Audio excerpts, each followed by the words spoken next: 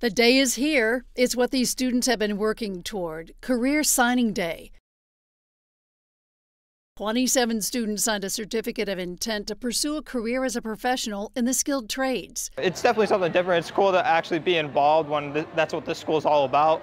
So being able to sign with our job instead of an actual college is definitely awesome.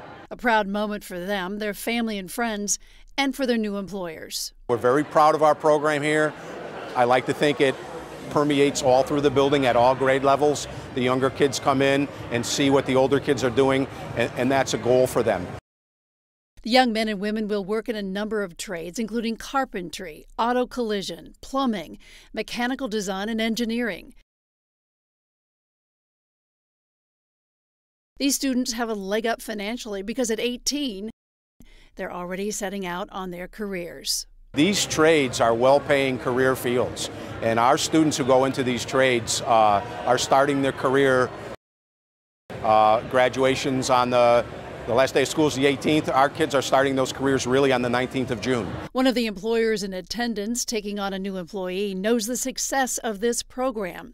He's a 1996 graduate of Oliver Wolcott Tech School.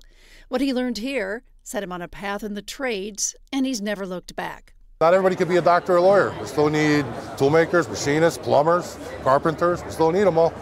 You know, a couple of years ago, everybody went to college. Nobody went to the trades. Now look at us, we're hurting. Go to school. Well, call me. It's a good feeling knowing right out of high school you have a skill that people need immediately. A lot of it is hands-on. I learned how to use a lot of the equipment that I use in work.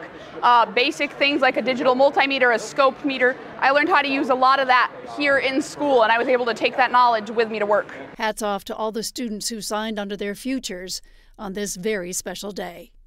Ann Nyberg, News 8.